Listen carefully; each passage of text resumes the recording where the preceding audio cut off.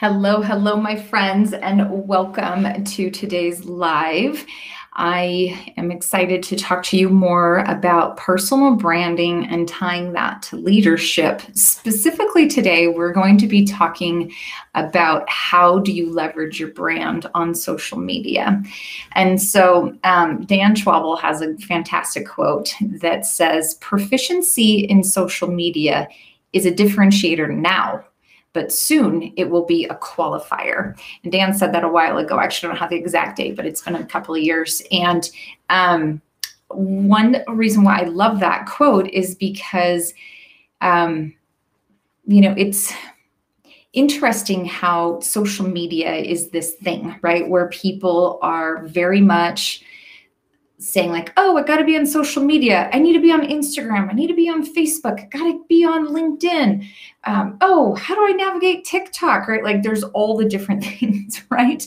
And so then there's this element of how do you get proficient, right? And so my thought is like, do you really need to be quote unquote proficient? Like, do you need to be a pro on social media if that's not really what you're needing to do for your career? So if you're in marketing, if you are in PR, if you are in any of those kind of positions where it's focused on influencing from like a marketing and sales, then yeah, sure, you probably really need to know and become very proficient on social media to help you to literally do your job, right? But the other part of it is what is your proficiency for you that makes sense for what you're doing, especially if you're a technology leader, right? There's an element of how do you leverage it in a way that it can actually help you and it doesn't become a distraction.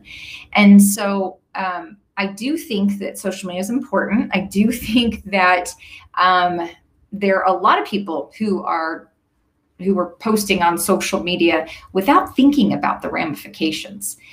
And that's more of what I want to talk about today. So I really want you to slow down. I want you to be thoughtful about what you're posting online, because your reputation, your personal brand is at stake, right? Like this is a thing. This is absolutely a concern.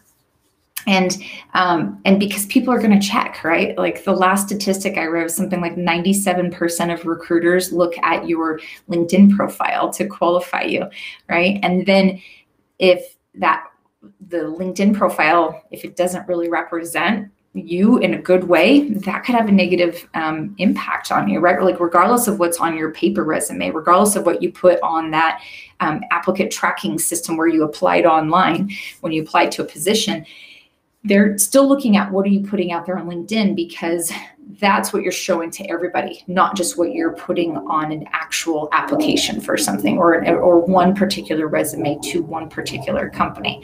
And so, it will qualify you, right? Back to what Dan said in that quote.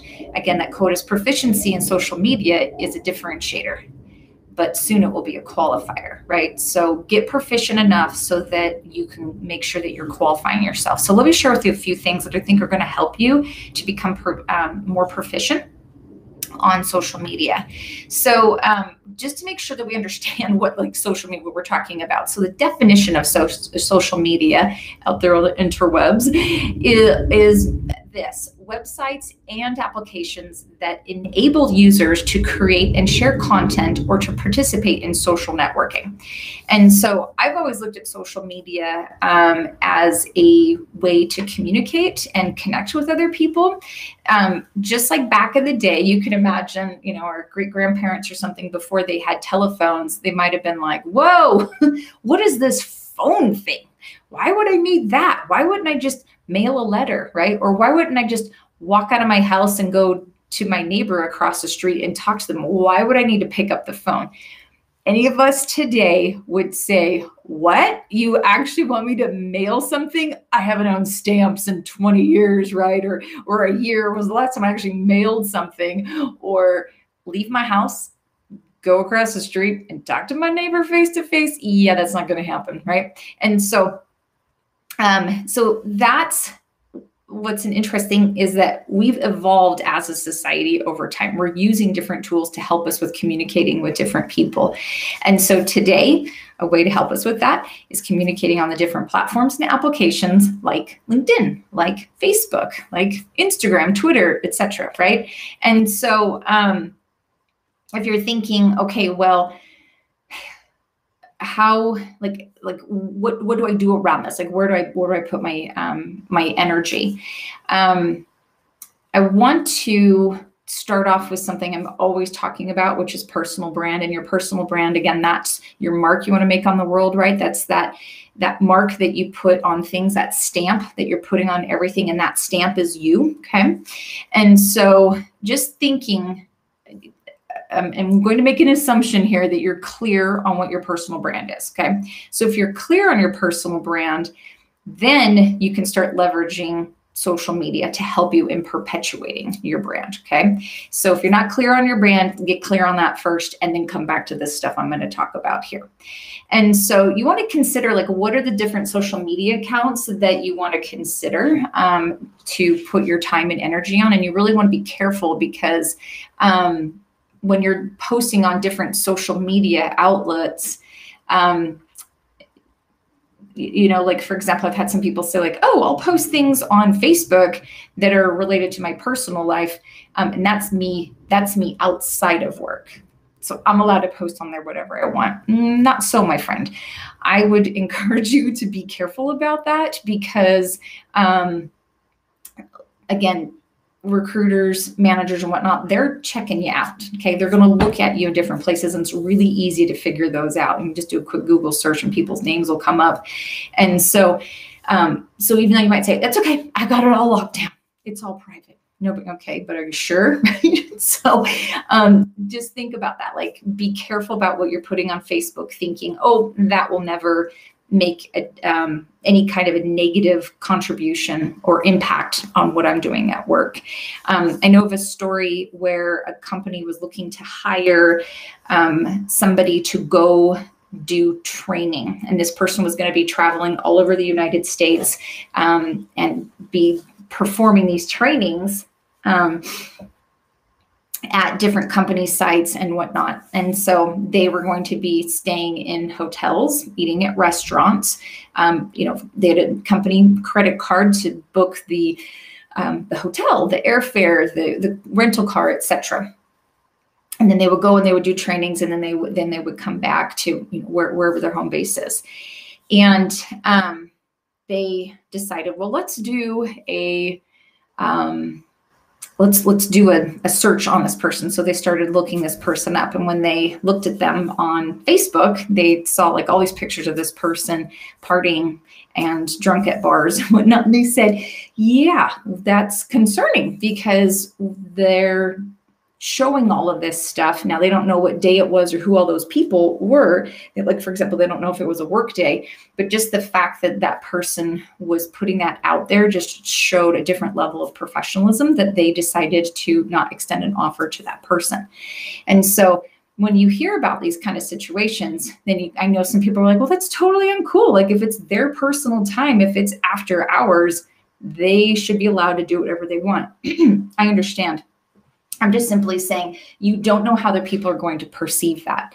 So be careful about what you're posting on social media, right? Or if your buddies tag you on something and you're like, whoa, hold on a second, like, you can untag yourself, right? And so I'm just simply saying you can't control people's perceptions. You can control what you post on social media. So just think about that as you're considering where you're going to post and what you're going to post. I really think you should probably choose 1 or 2 different social media accounts that you really want to spend a majority of your time on. Because I have a lot of people who've said like, well, where should I be? There's TikTok and there's YouTube, and should I start a blog? Should I do a podcast? Should I be on Twitter, Instagram, Facebook, LinkedIn, you know, like all the things. Okay.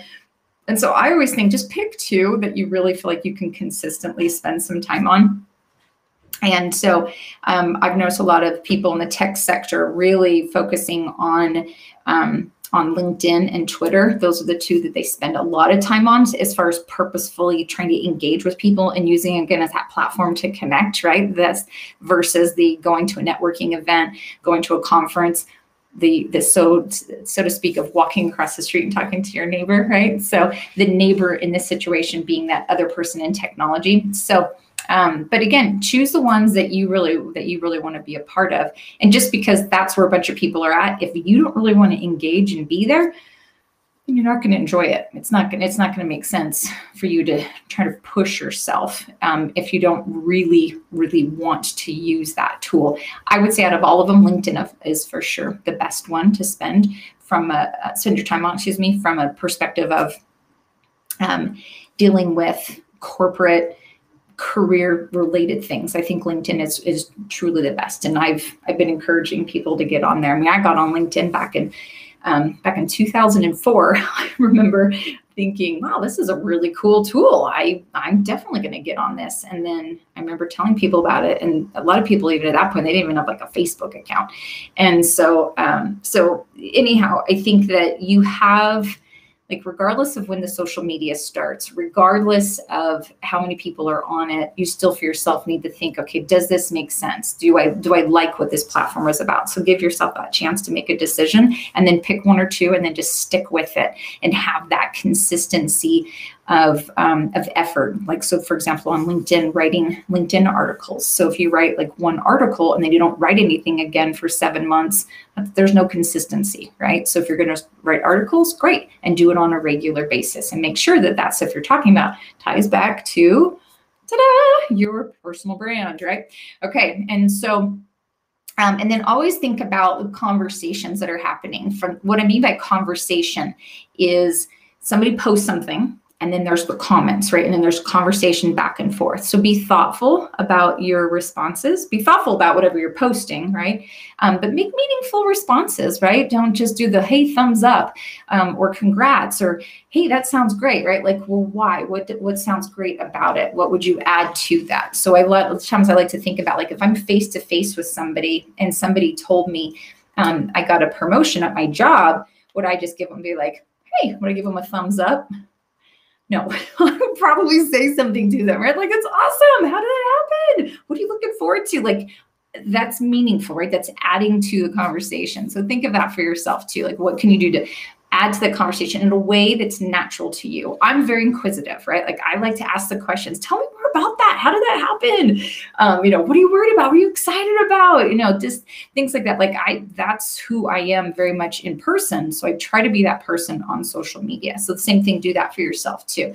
Think about, how is it that you want to be interacting with them in a meaningful way? Again, that ties back to your personal brand. And then I also think that your company may have some kind of social media rules and guidelines that they want you to follow. And so take a look at those just to make sure that you're in sync with that. And then leverage the tool to help you on behalf of the company, right? Like, I've seen people post, hey, we're hiring a product manager, or hey, we're going to be doing this open house at our office, or something like that. Like, that's awesome. Like, why wouldn't you leverage it, right?